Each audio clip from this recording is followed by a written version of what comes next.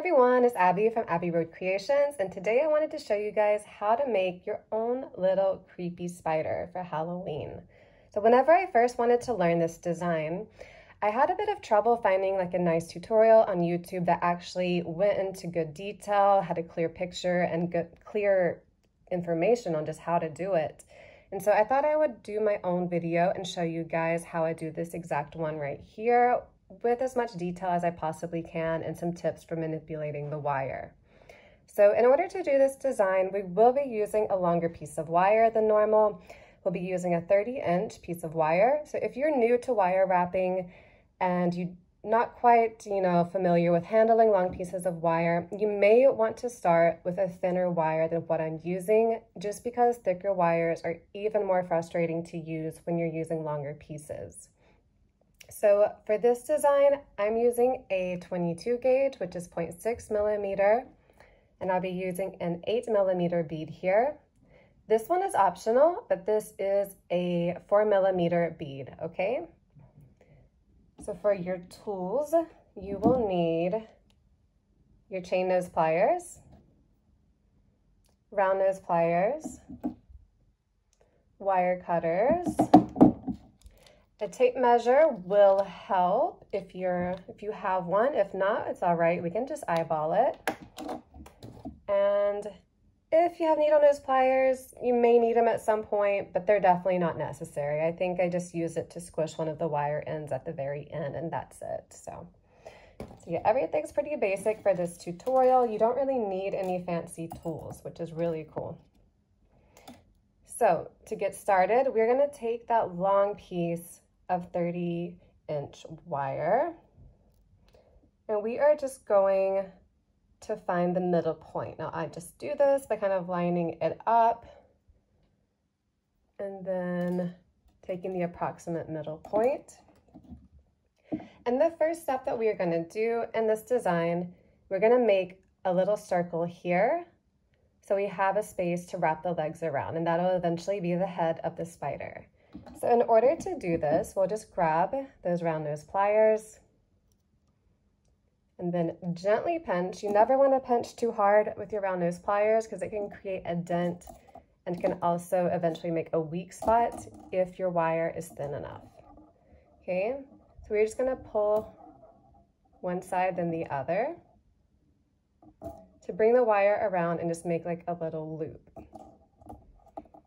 Okay. So the size of that, we just want it to be kind of proportionate to the body, which is 8 millimeters. So I'd say if you want to measure this, I would aim to make this maybe 4 or 5 millimeters. Let me check just to make sure. Yeah, so the inside of this is about 5 millimeters. And now once we have this circle, and sorry if I'm out of frame during this video, working with this long piece of wire, it keeps bumping into my tripod. So I may be in and out, but I'll try my best to stay focused. So we'll grab our chain nose pliers, and where those two wires meet, we are just going to gently pinch and fold back. Do the same on the other side. Okay. Pinch and fold the wire back. That way the two wires are lined up, and we'll be able to insert both of these into the hole of the larger bead that we're working with.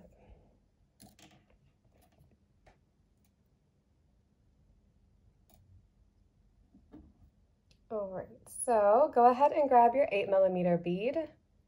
And we are going to thread both of these wires through the bead and slide it all the way down to that little circle.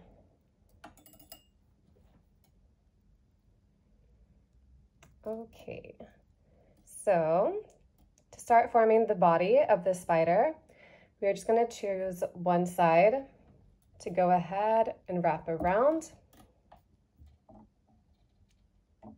And then this side, we're going to go ahead and form a little loop.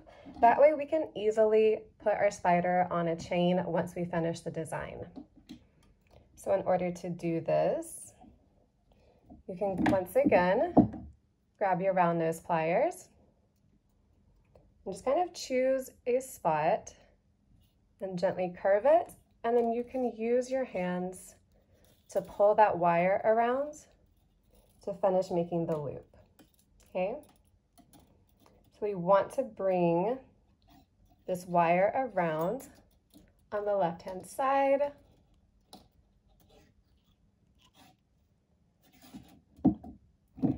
And then to finish the loop, we'll take our chain nose pliers, pinch it like this, which will hold everything in place. And we will just gently guide that wire around until it's back on the front. Wait, so it's back on the front.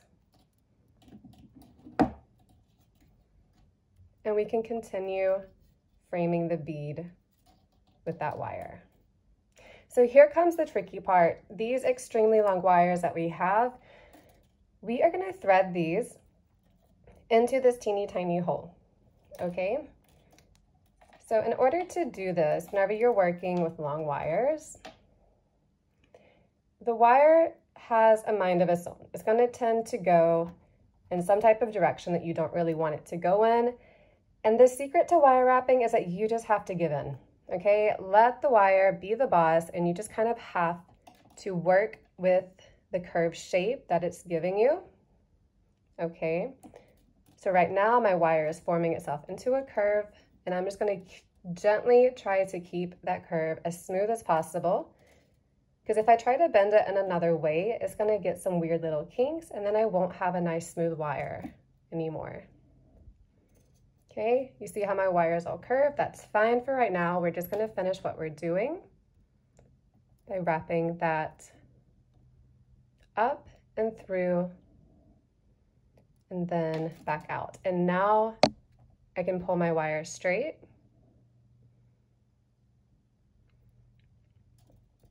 All right, I hope you guys were able to manage that first part.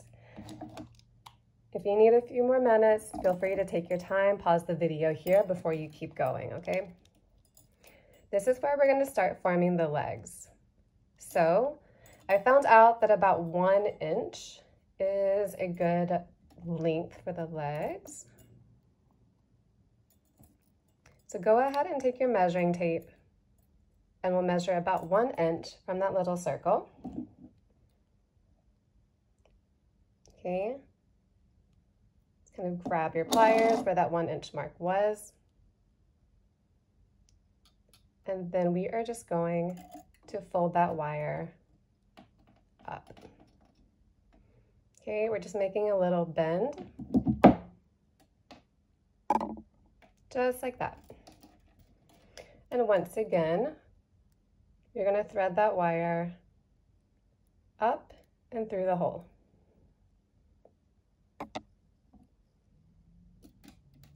Now the cool part about this is that the further along we get, the less annoying it gets because the wire gets shorter. So that's something to look forward to. All right, so once you have it up and in, go ahead. We're going to wrap it around one more time. Okay, just kind of work with that curve as much as you can. Once you get to this point here, the wire is going to start to get kind of hard. So what you can do to help pull it through without completely distorting your frame and everything, pinch the leg that you already have, and then you'll be able to more easily pull this and then guide with your fingers to kind of wrap it around. Or at least that's what I do. If you guys have any other tips, feel free to share it in the comments because I always love hearing those. All right, so we're back here. We are just gonna try and like line it up. Feel free to measure if you wanna keep measuring. I'm gonna eyeball it. Okay, make a little bend, fold it up, and find the end of the wire so that you can once again fold it through.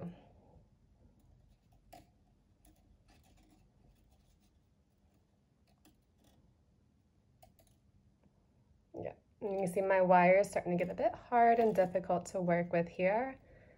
You just kind of have to power through. It's part of wire wrapping, is working with the problems with the wire. All right. So continuing once again, I'm going to pinch that little leg to make sure everything stays in place. I'm going to thread it through the head one more time before I move on to the next leg. All right. I'm pinching because like this wire is getting hard here, so I'm just going to pull and wrap it around. Now don't worry about what these legs look like right now. I know they don't look at all like spider legs. They really won't look like spider legs until the very end. So don't freak out if you're worried about what it looks like right now.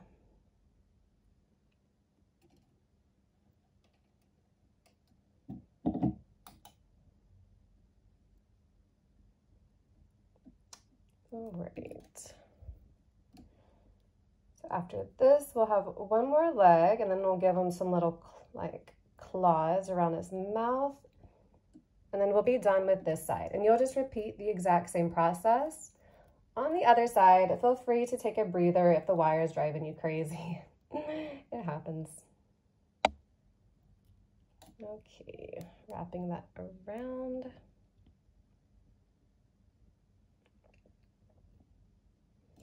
And the last leg.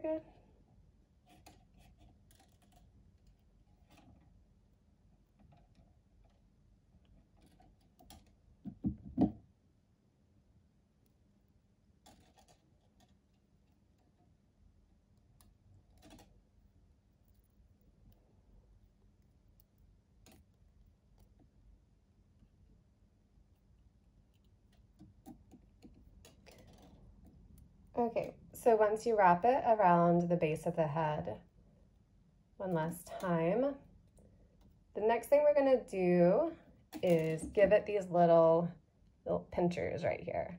This is optional, but I think it kind of makes it look a bit more scary, which is cool.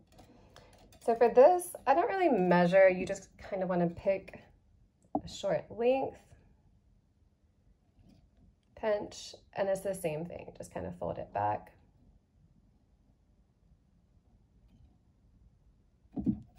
And then through the head one last time.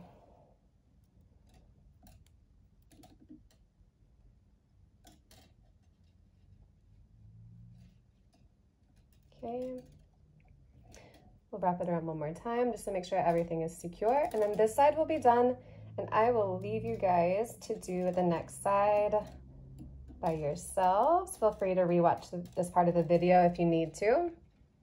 And then we'll meet whenever we've done both sides of these legs, and I'll show you guys how to finish this, all right? And we'll be almost done. All right, I'll see you soon. So now you should have something that kind of looks like a squash spider. So if this is the type of spider that you prefer because it's less scary, you're done. You can feel free to keep this, but if you want to reanimate your spider and bring it back to life, then go ahead and grab your chain nose pliers, and we will start with the legs.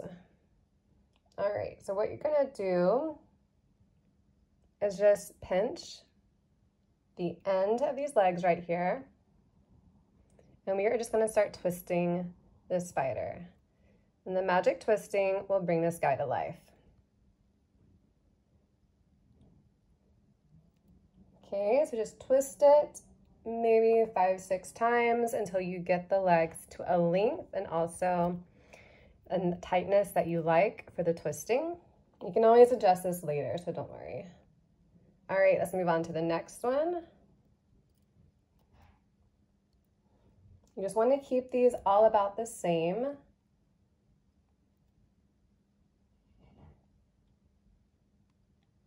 Okay, and just keep on working your way around the spider until all of the legs are twisted, okay?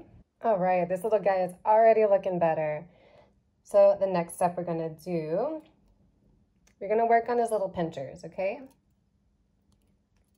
So we are just going, if they're too round, go ahead and pinch it in a little bit, and then we are just going to kind of take these with our pliers and then just bend in like that, okay? And repeat this on the other side. Make sure everything is kind of flat.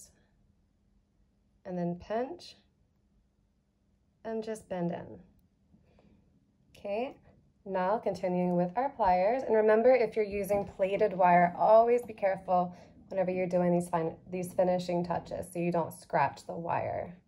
So with these little legs, we are going to put them back into place just by bending them. Okay, one by one, just work your way down. And then continue on the other side.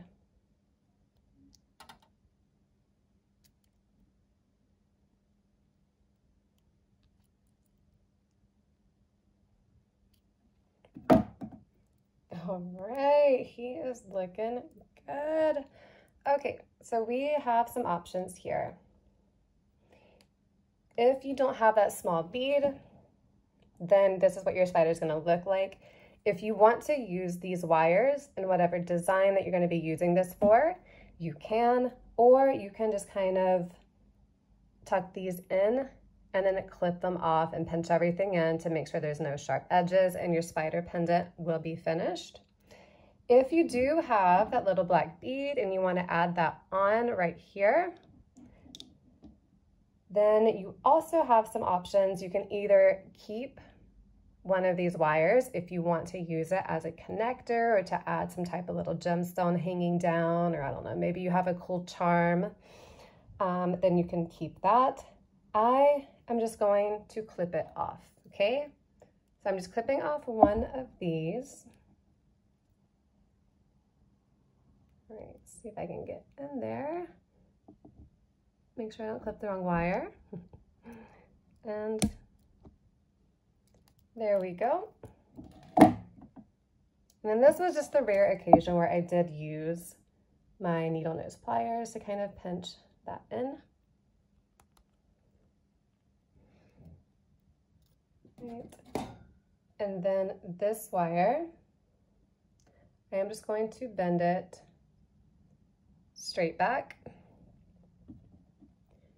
and add this little bead on there.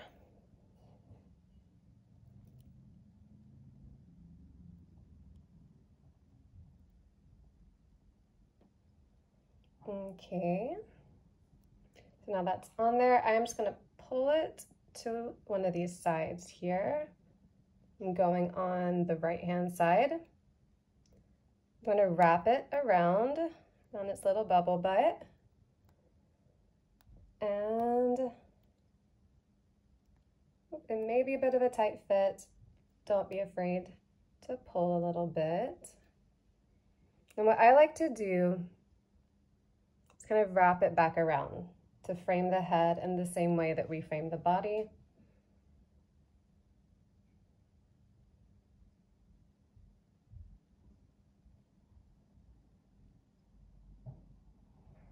Okay. And then we'll wrap it, wrap, wrap, wrap, and I am just going to cut it off right here and tuck that in underneath the head so that sharp edge will be nice and hidden.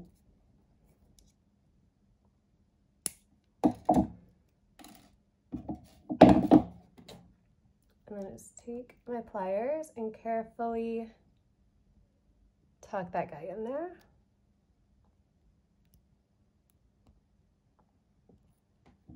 Okay, so if the legs got a little squish during all that, that's all right. They are okay with moving. You can just bend them back into place. All right, adjust anything that you need to. All right, guys, here he is, our creepy little spider necklace. So I really hope you guys enjoyed this tutorial, and I'd love to see how you guys incorporate this in your own designs. Maybe you make some earrings, maybe you add this to one of your gemstone necklaces. So feel free to share your thoughts and your photos with me on Instagram. And if you have any tips for the other wire wrappers out there to help with this tutorial, maybe I missed something, feel free to leave it in the comments below, okay? I love it when you guys share your thoughts with me. All right, guys, have an awesome afternoon, and I'll see you next time.